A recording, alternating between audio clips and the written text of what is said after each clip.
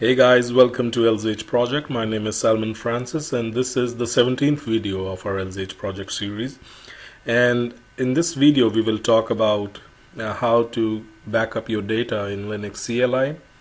And the tools we'll be using is Rsync and rsnapshot. So let's start with Rsync. And Rsync is basically available in Yum repository, and it can be downloaded like in the Centos repository, and it can be downloaded with Yum. So in order to check if we already have installed Rsync, we will just query with rpm Rsync, and it reveals that Rsync is already installed. So in order to see what at the moment what we are going to do is we are going to back up our data from LZH-project server to LZH-server 2. Both have different IP addresses. LZH-project has IPADDR show. It has 192.168.1.250 IP address, and right now we are using tmux. And this tutorial has been posted earlier. So, and show IPADDR show reveals that server 2 is using 192.168.1.245. So we will be copying data from 1.250 to 245. Let's clear the screen, go back to the top server. Okay, and I hope that you guys have already watched my earlier video regarding SSH, like how we can make a passwordless authentication between two servers. So it would be really helpful if you guys haven't watched that video. I would really encourage you to go and watch that right away before attempting to do this Rsync experiment with your Centos. Okay. Otherwise, it's going to ask you password every time you will run the rsync command. So let's start with rsync, and you can always install rsync with rsync. Okay, but I already have, so I don't need to do that. Okay, so let's make a data, like whatever we would like to copy, and let's go to OPT. I already have data folder where I have this rsnapshot, rpm, and secret.txt, and I would like to copy this data over network to this server 2, just to make sure that we don't have these files in our server 2. Let's go and check. Well, we don't have any. Let's create a data dash backup directory. Okay, and at the moment we don't have anything in this. So okay, clear the screen. Well, rsync is really simple. You just run rsync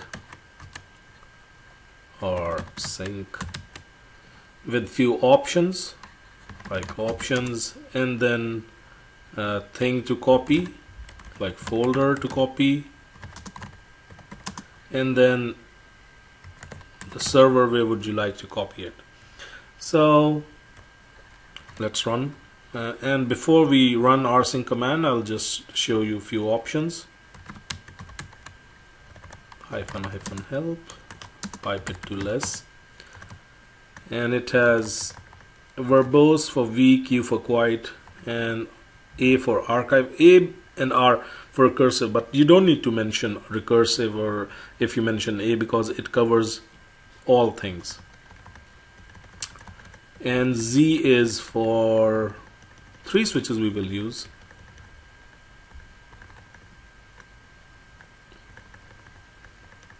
Z is to compress. So let's start by copying rsync -a vz. Okay, I would like to copy data folder to root at 192.168.1.245. and I would like to copy it to OPT and data dash backup. Okay, if now we press enter and it says that sent bytes.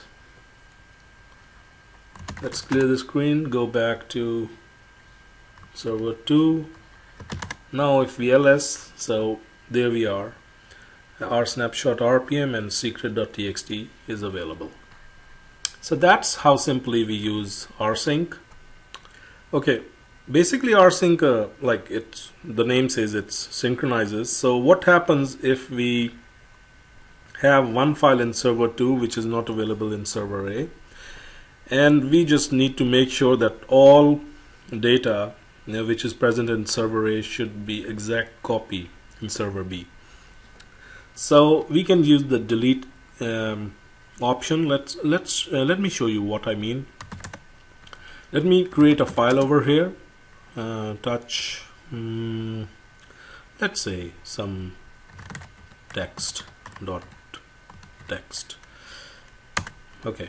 So basically this some text.txt is available only in server B, and if we go to server A or project like the server which is on the top, ls, and we don't have it like some text.txt over there.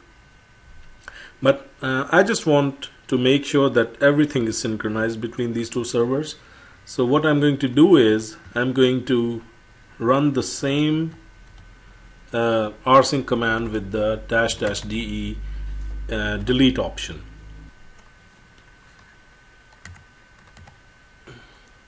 Okay, and now if I press enter, let's see what happens. Okay, control B, down arrow, clear. So we see that this some text.txt is gone. So this is to make sure that all the data which you would like to need like exact copy or replication, it's not messed with, like it remains the same in both servers. Okay, one more option I would like to discuss here is how you can copy something, for example, like from server B to server A. So let's create a file again. Touch some secret.txt. So now server B or server 2 has 3 files. Let's go, and server A or lzh-project server has only 2 files.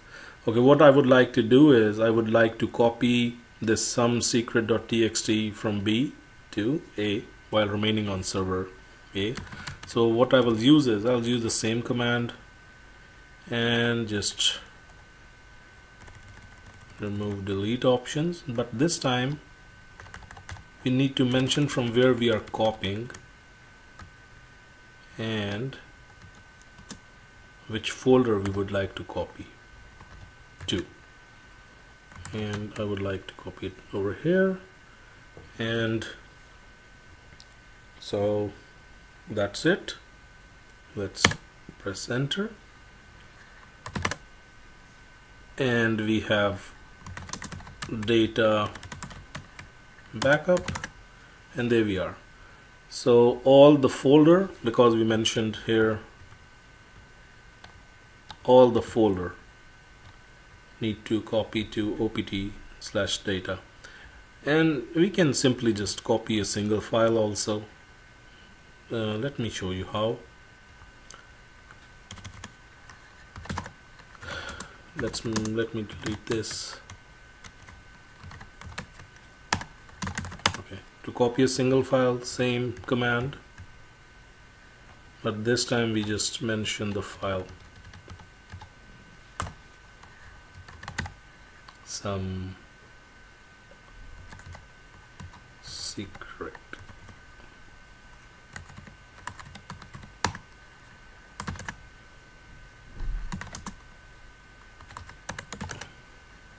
Okay, over there. You can see that some secret.txt is here, and the full folder shows only 2 files. So because we already have this data folder, this data backup was already backed up, so let me do it again. I need to first delete it and remove. So this time it should not actually copy the full folder, but just to make sure. Yes, so you have seen that this time it hasn't copied the full folder but only single file. So this is how Rsync works, and I hope you have found this video informative. And in our next video of our data backup and restoration series, we will see rsnapshot. Thank you, and you have a good one, and please don't forget to subscribe.